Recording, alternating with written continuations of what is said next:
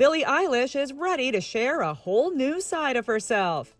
Fans went wild over the music superstar's sultry new look on the cover of British Vogue, which shows Billie modeling a stunning corset ensemble with her fresh platinum hair, a dramatic departure from her signature baggy wardrobe and neon green locks.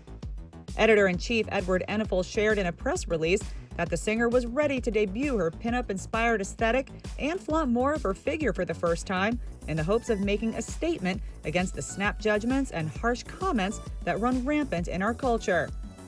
Billie told the mag that she's not letting herself be, quote, owned anymore, and she hopes everyone embraces what makes them feel their best because confidence is her gospel and she's, quote, taking that power back, adding, "It's all about what makes you feel good. If you want to get surgery, go get surgery. If you want to wear a dress that somebody thinks that you look too big wearing, F it. If you feel like you look good, you look good." So is Billie already having more fun as a blonde?